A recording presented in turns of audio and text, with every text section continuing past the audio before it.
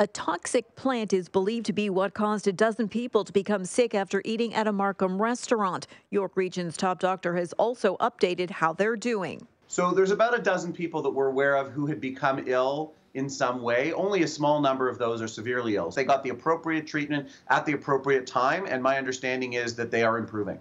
York Region's top doctor, Dr. Pakes, says they're trying to figure out where it came from and if it was sold somewhere. But we do think it's aconite or something like aconite, which is a toxin that can be found in various, or in a specific, actually, herb. And you've got the picture there. And in fact, most of the people who became ill within an hour, within a couple of hours. He says they don't believe this was intentional. Rather, the toxin might have been in something else and added accidentally. There was a similar case in BC in the spring where aconite was added to powdered ginger. Irene Preklet, City News.